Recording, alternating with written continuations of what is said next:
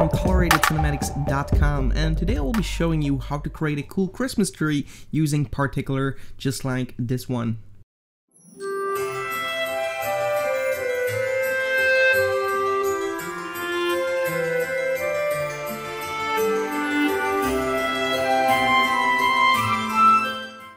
It's actually a part of a intro template that I made that you can buy on our website, but I will be going over how I created that template with a few part tutorials. I won't be going over how I exactly made it because it took quite long to actually make it, but yeah, right now we're going to cover how I've done those Christmas trees, so let's get started.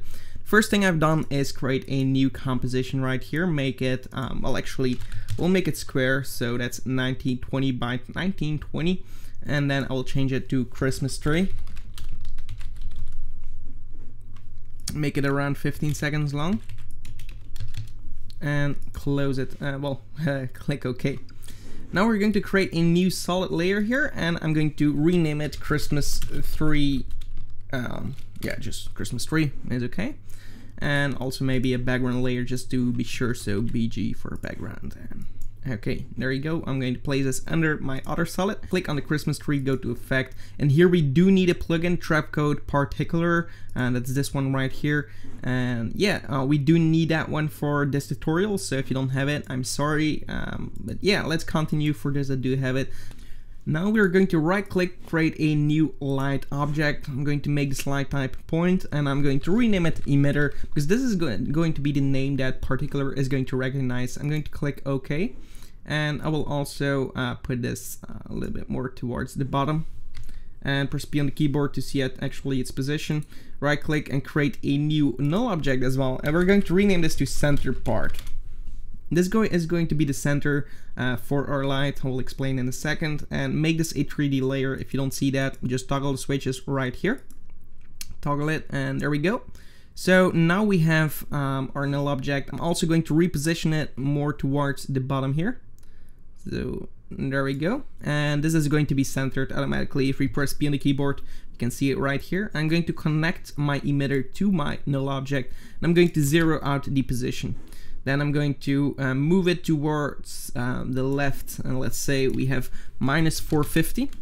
I'm going to duplicate my light, so we have a second one, and here I'm going to change, press P on the keyboard as well to see its position, and just make this a +450, and this is going to be on the other side of the null, so if this is the center, it's going to be reflecting itself right here.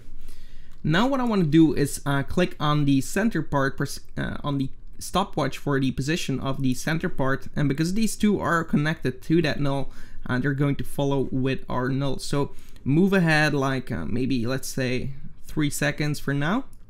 Just position them up here, and we can see that they actually follow along with this null object. We do see that null object has a different Z, so I'm going to zero out the Z here for our position of the light. And I'm also going to zero out the Y here. And actually, currently I'm creating new position keyframes. So that's not what I want. I will go to the beginning of my timeline. Well, actually, what am I doing here? Okay, so press U on the keyboard. Okay, just go to the beginning, press P on the keyboard for these two lights, and make sure these two values are zeroed out. And there we go. So now it should be all right. Okay, click on the stopwatch for the position of the null object, go to 3 seconds and move this up, and now you'll see that they have the same Z position. So okay, now we have our lights moving with our null. What we want to do now is actually position these also. So go to the emitter, go to the beginning of your timeline, and also click on the stopwatch for position. Go to 3 seconds, and then just zero these out as well. What it's going to do now is just going to form like a Christmas tree model here. So now our lights move in towards the center. Now I'm going back to my center part, to the null object, press R on the keyboard, and we're going to play around with the Z rotation here. The Y rotation, what am I saying? Okay, the Y rotation, I'm going to click on the stopwatch for the Y rotation, move ahead to 3 seconds, and change this rotation maybe to something like 3. And if we're going to, if you're going to play this back, we're going to get something like this, which is pretty cool. I'm also going to right click new, and I'm going to add a camera to my scene. Just because we're working with 3D objects, we can actually see that my camera is actually moving upwards.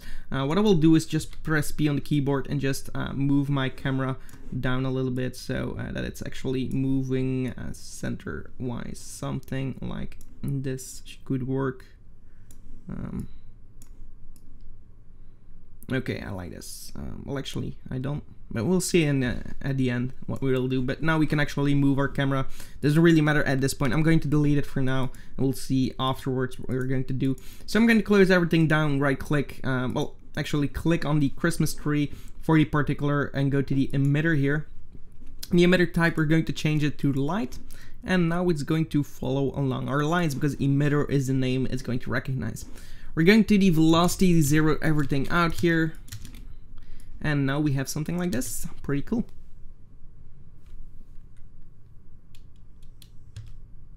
Okay, I kind of like this one. I will keep it as it is. Go to the particle itself and change the size maybe to something like 3, and just move well, size random to 100, and also opacity over life. I'm going to just make sure that it's going to be ramped out like this, so it fades out like so. Cool. Okay, we have our particles that are moving out. Now we also want some straight lines. So I'm going to duplicate my Christmas tree here and just zero out the Y here, and also the the velocity itself here to 0.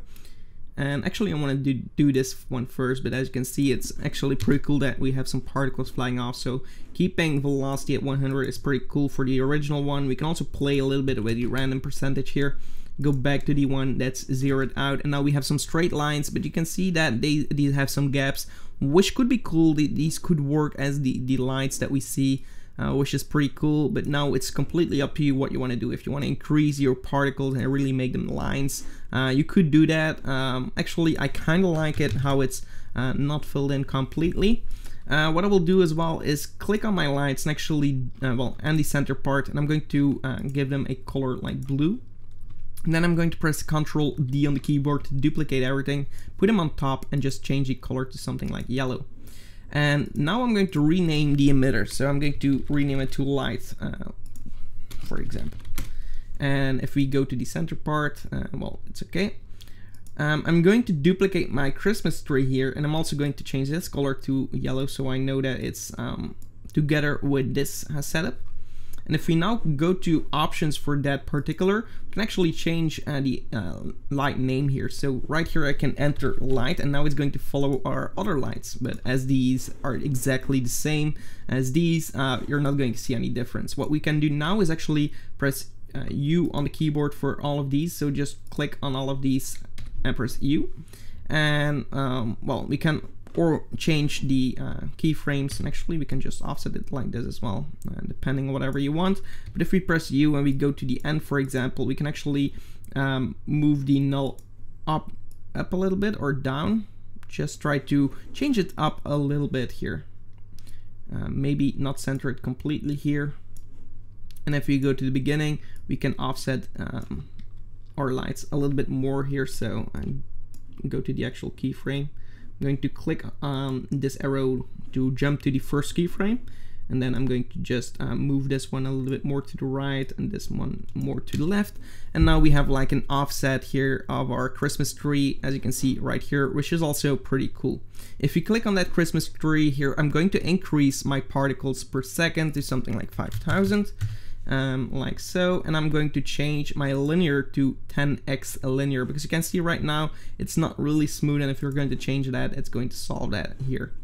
The size can be lower than 3, something like 1 should be fine. If we go down here to the physics, we can open that up, go to air, and go to turbulence field. And here I'm going to affect the position a little bit, so we can make it look like this, which is pretty cool. But maybe a little bit too much. To help with that, we can actually lower our scale, and that's going to make it, yeah, take longer before it actually does something to our streak here. So now we have something like this, which is pretty cool. We can actually duplicate everything again. Well, actually just the Christmas tree, well, everything again. Just put this on top again, and maybe offset this one. And that way we get something even different here. And yeah, there you go, you get a build-up, which is pretty cool. And of course, the more you stack, the cooler it becomes. And actually, if you want the project files, they're actually free to download with a link in the description. So you can go to our website, freebies, and then you will have the project file that I use in the intro, completely free. So yeah, if you want that, just go and check it out. But yeah, this way you get a cool Christmas tree. Right here we have completely. And of course, after this, we wanted to go to, well, we wanted to stop emitting any particles. So we go to the end here of all the keyframes and go to each particular, click on stopwatch, move ahead 1 frame and just zero it out so it doesn't emit any particles anymore. So if we are going to press U on the keyboard, you can see it right here. That's going to stop emitting. So we should actually do that for each individual one. So move 1 frame and zero it out and go to the other 2. Go back 1 frame, and actually I'm using page up and page down to do that. So click on the stopwatch, page down, zero out, and now we get something like this here. If we zoom in, there we go. And then lastly we have one more, so page up to go 1 frame forward again, 0, and then well, actually at the beginning it should be 100, and then here it should be 0. Okay, so now we have our Christmas tree without emitting any particles once it's done. So actually a cool trick, if you hold Control H, well, Control Shift and then press H, it's going to remove this for a second so you can actually see how it looks completely. So that's pretty cool to work on it. I'm going to layer, new adjustment layer, and I'm going to add some glow here. So before I do that, go back to the project manager, click here, alt click here, so we get 16 bits per channel, or maybe even 32. Go back to the adjustment layer, effects controls, and just add some glow here. So if we add glow, we will get something like this. Of course, I'm going to lower the intensity, something like 0.1, duplicate it, change this to 100, duplicate it again and change it to 1000, for example. Well, maybe 500, and increase it and play around with the intensity until you get something like this, which is pretty cool. And now we can actually add some color to it. So if we're going to click on the adjustment layer, I'm going to use a plugin which is free from Video Copilot, which is called Video Copilot VC. Color Vibrance, which gives a cool color like this. You can do this with the curves as well. But yeah, it's pretty cool to have it like this. And now we get some color like a green Christmas tree.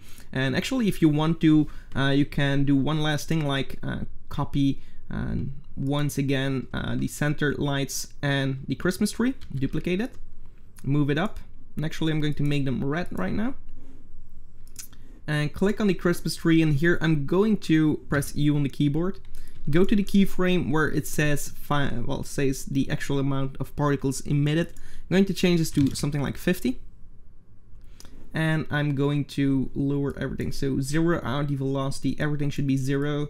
And then also for the effect position, also 0. And I'm going to increase the size here to something like 25. Just a cool experiment that I'm trying out here. Maybe something like 15. And change the sphere feather to 0, so we have hard spheres like so. And actually I'm going to lower this even more to something like 10. Or even 5.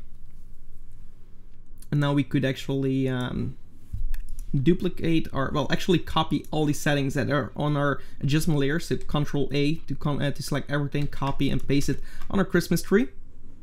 And now we have glowing green balls. But if we change this to red, we get some red Christmas balls in our tree here. So that's also pretty cool. Of course, you can go into particular and change the color itself here a little bit, so it's a little bit darker, depending on whatever you want. You can do that right here. So that's pretty cool to do something like this. Yeah, just come up with this right now.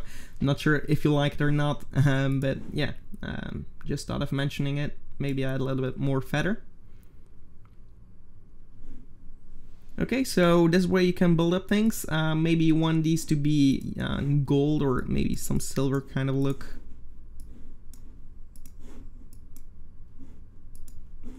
And also for the Christmas tree, you want it to be gold, you just change this to a gold color here. And there you have it. Of course, I don't really like these balls. Just wanted to show you how to do it.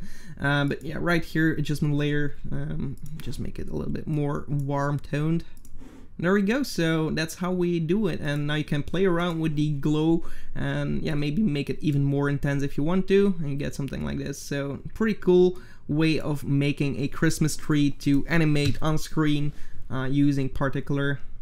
I hope you enjoyed this tutorial. And actually, if you create a new camera right now, we can actually rotate around it. So it's actually 3D perspective here. So we can go here in the camera settings. You can orbit around if you want to. Actually, I'm going to change this to quarter.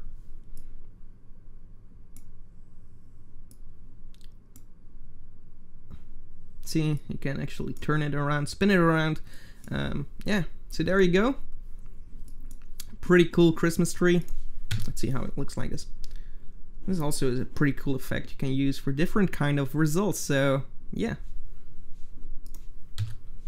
that's my tutorial for today. If you enjoyed it, give it a like. Also subscribe to the channel for more. And yeah, thank you for watching. Goodbye.